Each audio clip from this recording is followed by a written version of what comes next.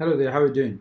Now in this video, something interesting is going to happen. Okay, so what is going to happen is we have already wrapped the store to the React side. Okay, so now what we're going to do is we're going to go to our app component and we're going to import the connect method from the React Redux package that we installed earlier. Okay, so what that will do is that will connect. It will connect for two reasons.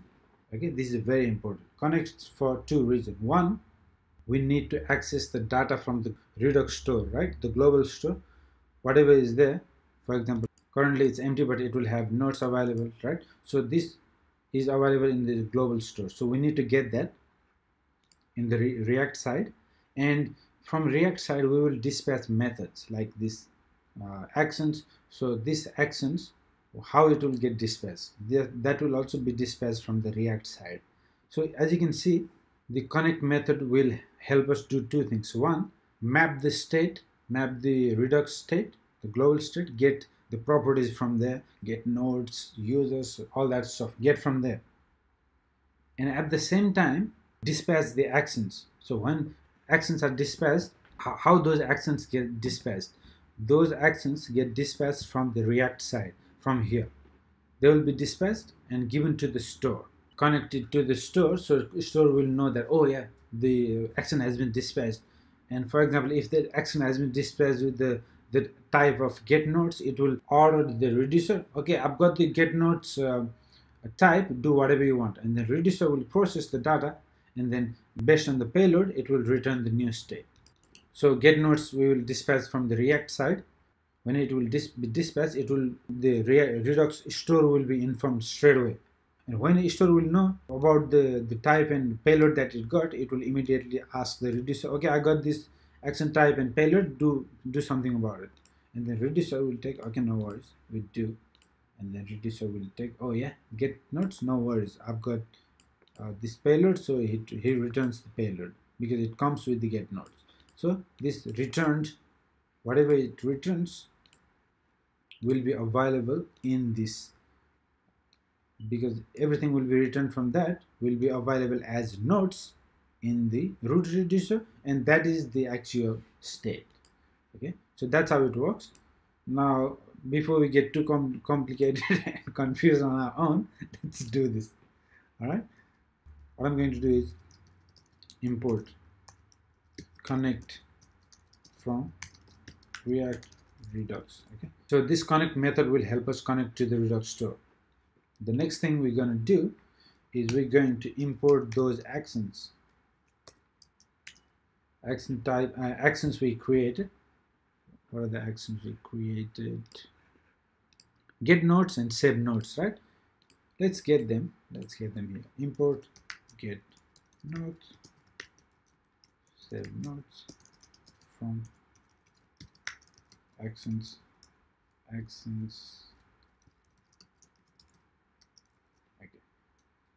Okay, so we're connecting and we're getting the actions. Now, how these actions will be informed to the store, because store need to know about this one, the index here. This store need to know. Only then this store can pass these types to the reducer for processing. Okay, so you see that store is created using this create store method. It takes the reducer. Okay, so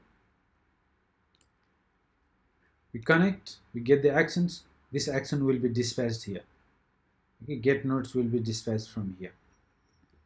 Okay, but first we need to inform to the store, because this method will come from the store. Okay, so it's confusing, I know, just bear with me. Okay, let me complete this one. So what I'm going to do is export default. Now instead of exporting app, what I'm going to do is connect, and this connect will take two things. One is, what do you want to get from the state? Do you want to get anything from the state? Yes, I want to get the properties from the state. For example, nodes, right? Nodes reducer.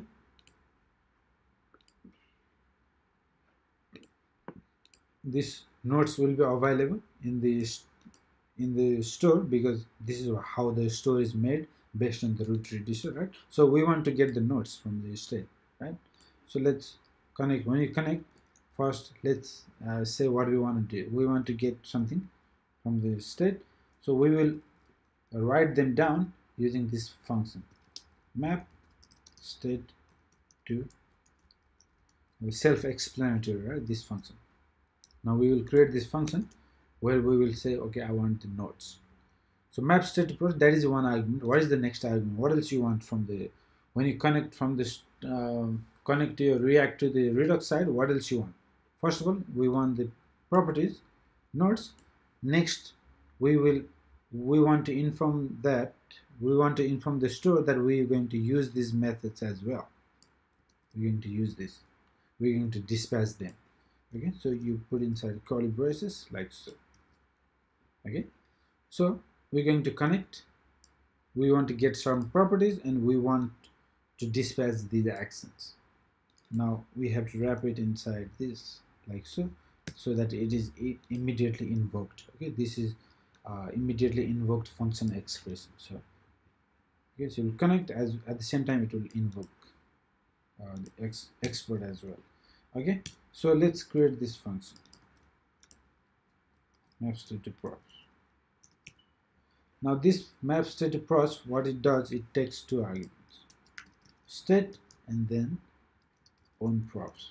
Okay, in return what we want is map state to props. This method is provided by the React Redux. Okay, it is not from the Redux, it is from this package called React Redux. Okay, so return, what I want is nodes from where? From the state nodes. Okay, I want to get some properties from the state, which is nodes. We're getting the nodes and we are dispatching these methods as well.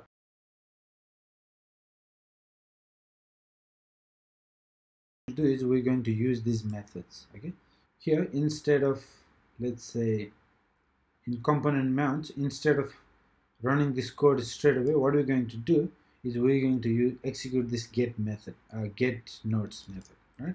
So how we're going to do is we're going to say get nodes, okay, but we get this method from where? We're not getting there from straight away from there. Okay, that's a tricky part. We're not getting from the action creators itself. We're getting them from the Redux store as the props.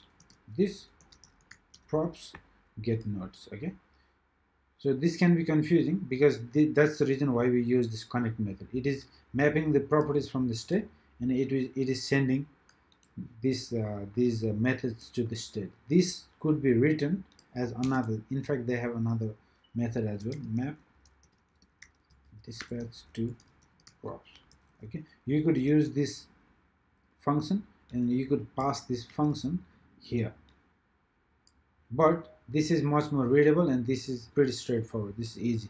So all we have to do is you just pass this straight away there. We don't need to use this method. Okay, otherwise we could use this. So the basic idea is we mapping and we are dispatching. Okay, so mapping, dispatching. So map the properties and dispatch these methods. Now we don't need this function, we can just do it straight away. That's why we did this. Okay, using this object destructuring. Okay, so it works like that. So when the component mounts get nodes, now on submit as well, what we want to do is we don't want to push straight away like that. What we want to do is this props save node. Okay, this method also comes from the state because we are dispatching. Even though it is available here, we're not using straight away. We do everything from the store. We let the Redux store manage everything. Okay, we get from there, we dispatch to there, and he will do all the stuff. So when you dispatch from here, Redux will know. Oh, I got this method, so he will give it to the reducer. Reducer will process, return the new state, and new state will be available when we map like so. We get the updated state. Okay, so that's how it works. Beautiful. So we have, now if you're confused, it happens when you're just starting with, just follow along. After a while it becomes second nature. Okay, it just takes time. It's pretty straightforward, but in the beginning it takes, because a lot of here and there, to get, it's not straight. Okay. Now we seem to have an error. on props, map state to props, state on props. Okay, that's because we need to write function here. Okay, function map state to props. Perfect. Okay, let's see. Actions, nodes action does not contain an export named save nodes. Really? Save node, it gotta be node, not nodes. It's a single node. Okay, save node. Save here, save node. Okay, let's give it a try. Action must be plain objects. Now this is the reason. Okay, this is the reason why I was waiting to show you this one. So this happens. Actions must be plain objects. Use custom middleware for asynchronous action. That is the reason why we needed, because we are trying to make these asynchronous operations, okay, asynchronous actions in the action. Where is it? In this action type, we're trying to go get this the snapshot, all that stuff. So it doesn't work because Redux, what it wants, it just wants everything to be plain JavaScript object. It's a very simple fix though. All we have to do is install this package called Redux Thunk. So that works as a middleware. Alright. So I wanted to show you this error so that you would understand why I was using Redux Thunk. Okay. So now let's do that. Now in this it's running here. What I can do is yarn add Redux Thunk. Okay.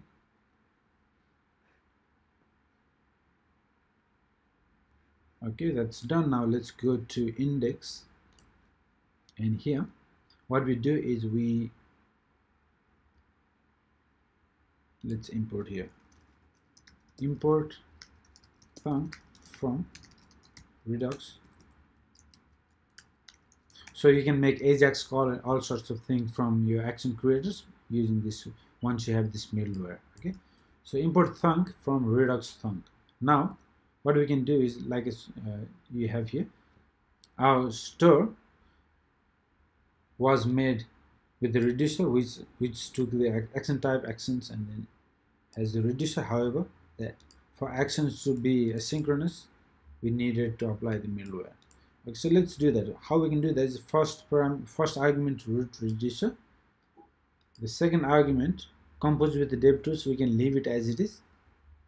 If you were not using this one, you would just simply get rid of it and just type apply middleware, right? But since we're using and we love it, why not? Let's use this apply middleware, and then inside this middleware, as you can see, we got this method from Redux in the very beginning, right? Create store, apply middleware, got from there. Okay, so compose with dev store, apply middleware. In the here we can pass Thunk. Okay, so store, create store, root reducer, compose with dev, apply middleware, Thunk. And as soon as I saved it, I think it's gone here. Beautiful. Now in the state, as you can see in the state, we have nodes object which has 1, 2, 3 nodes. Okay, as you can see the difference, 3 nodes. Beautiful. Now our application is using Redux to manage the state. We are getting nodes that is returned ultimately from the nodes reducer, which was combined there and made store out of it. Okay, so data is flowing from this store. Okay, so we mapping all these nodes from using the connect method, and we are dispatching. Okay, this second argument is the dispatching.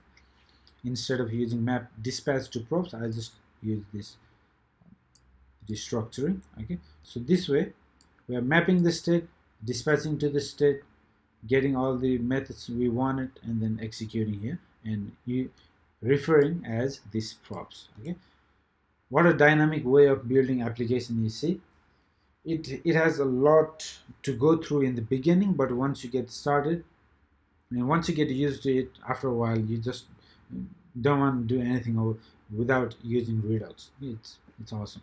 So I know it was difficult, it must have been hard to get your head around, but if it was too complicated, just go through that Redux introduction section that I have, and maybe repeat this 1 or 2 times until you become fully comfortable. All right, so this is it. I'll see you in the very next video. Thank you.